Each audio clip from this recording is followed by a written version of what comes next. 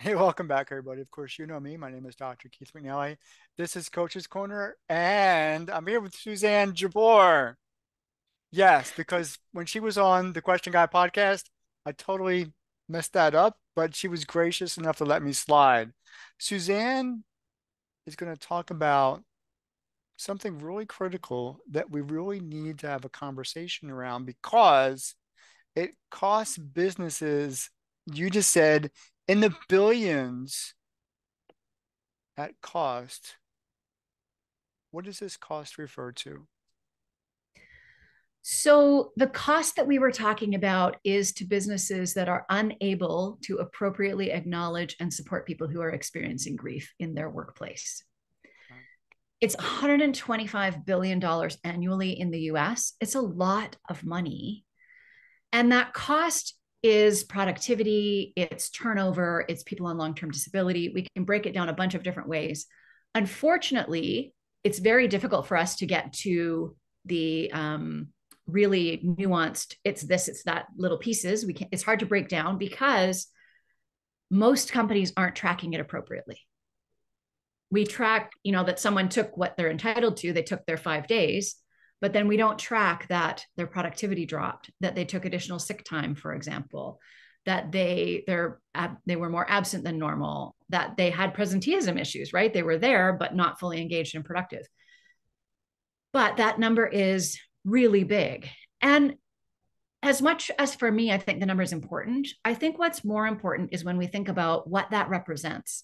That represents people in your business and on your teams that are not feeling connected, that are feeling isolated, that their productivity is dropping and nobody's helping them, that are struggling in your workplace because your business has the same gap that all of us have as a collective, in that we don't know enough about grief, we don't know how to talk about it, we don't know how to support people through it, and that shows up in your bottom line.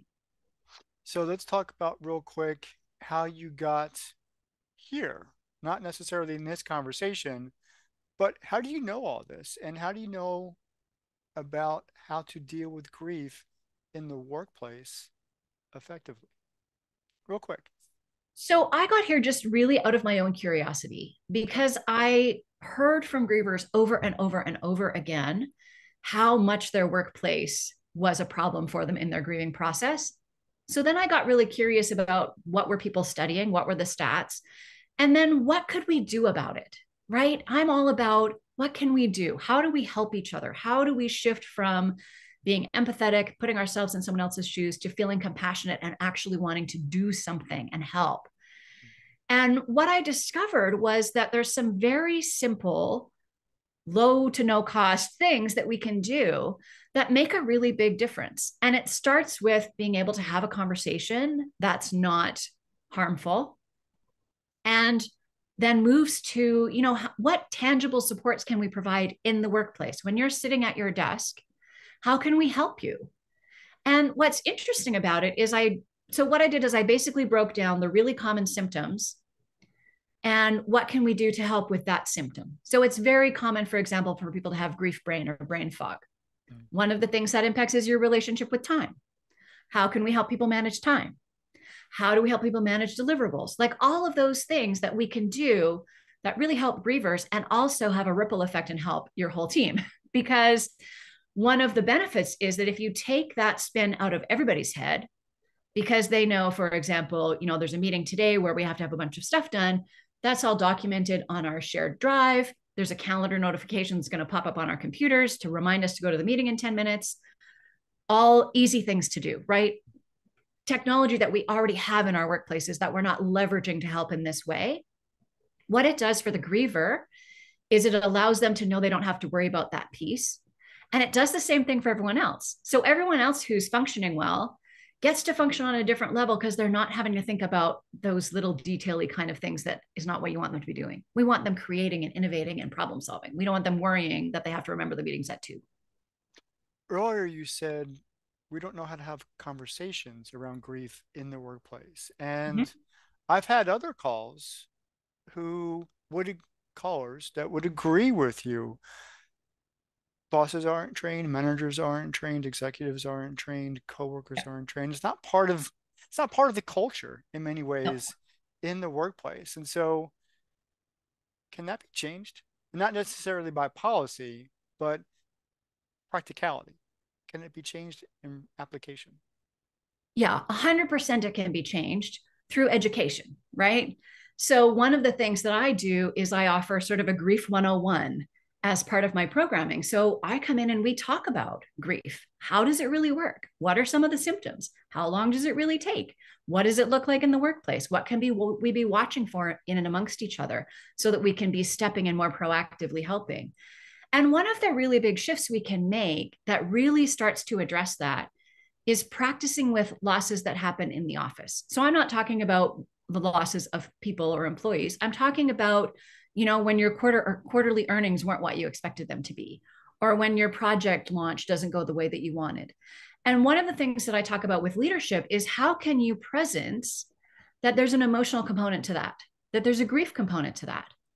So, what if our debrief meeting, instead of jumping into what went wrong, how do we fix it, how do we pivot, how do we relaunch, whatever it is, whatever your steps are going to be, all of that, which is valuable and we need to do. What if we started with the leader, because it has to come from the leader, saying something like, we worked really hard on this project.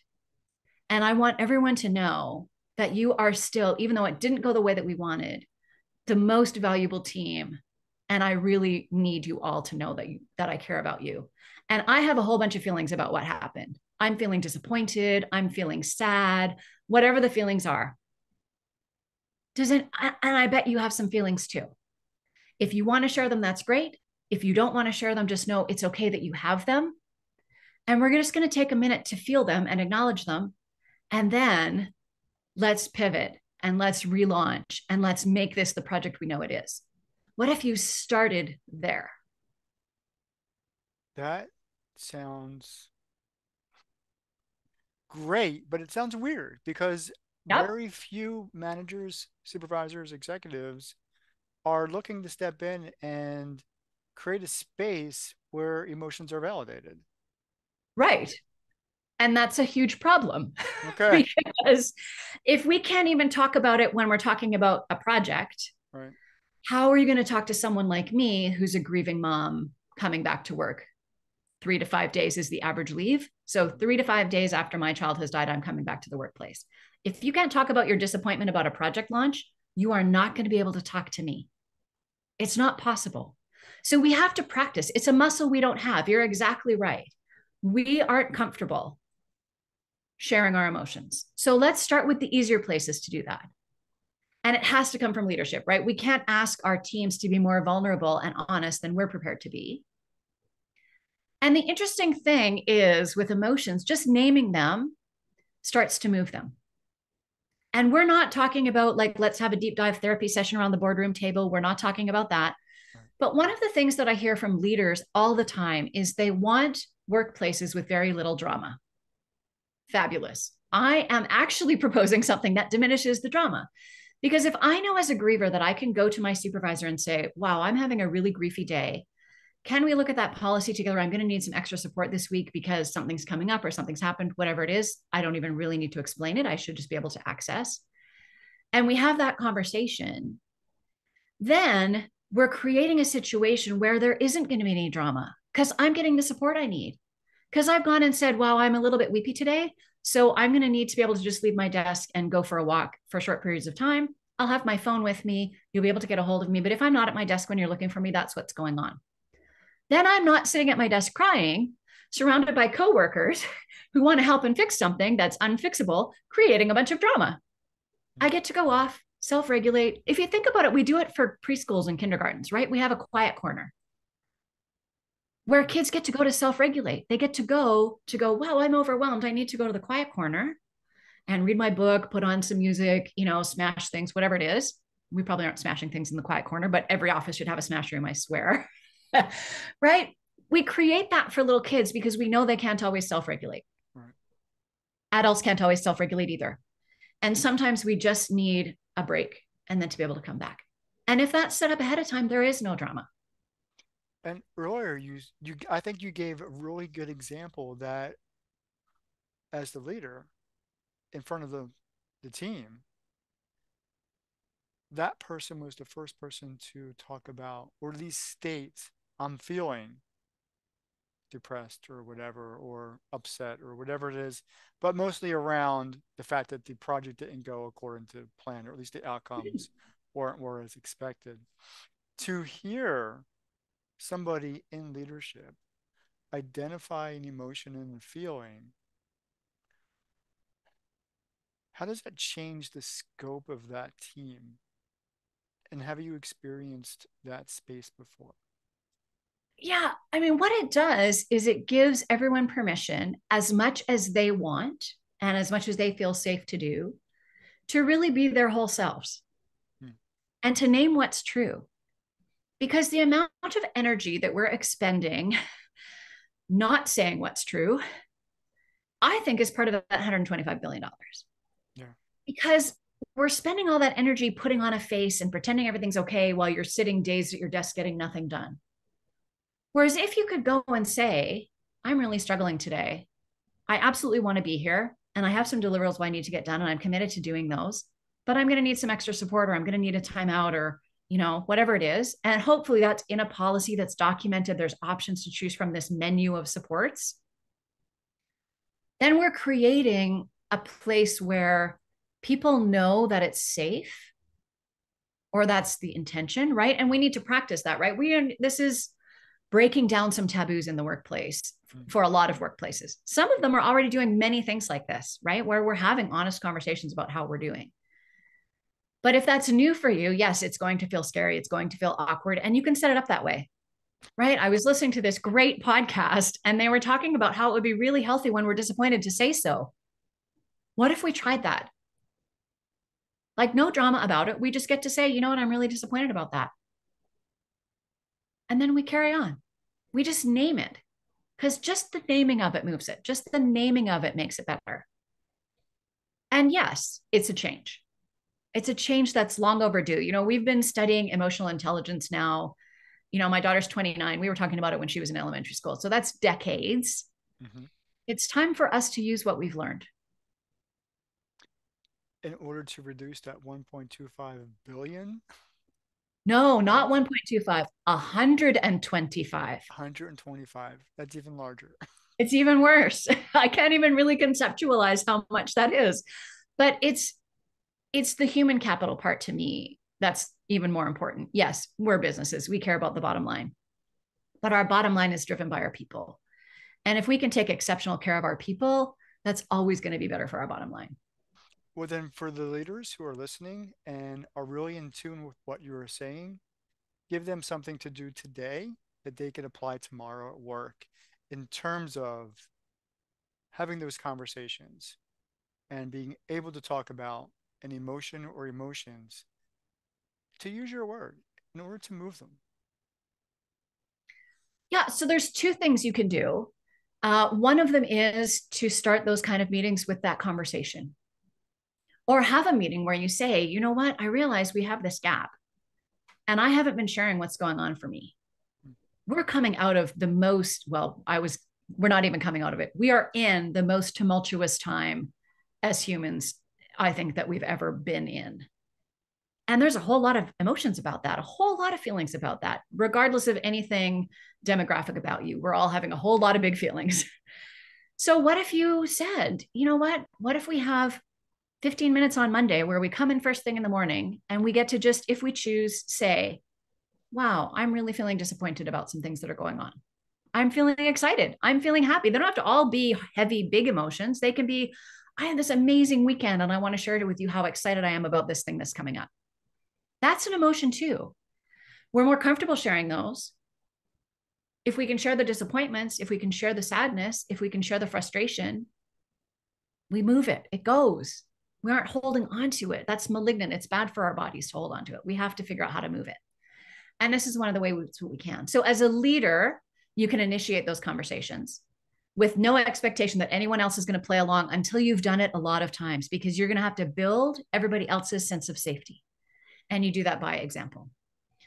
The other thing that you can do is, if you're thinking about someone in your organization that has experienced grief or loss, is go to them and say, you know what, guess, I'm pretty sure I didn't say anything very helpful. And it's just because I didn't know any better. What I want you to know is you're a really valuable part of this organization. And we want you to be grieving and successful at work at the same time. So, what can I do that we're not doing now that would make that easier for you?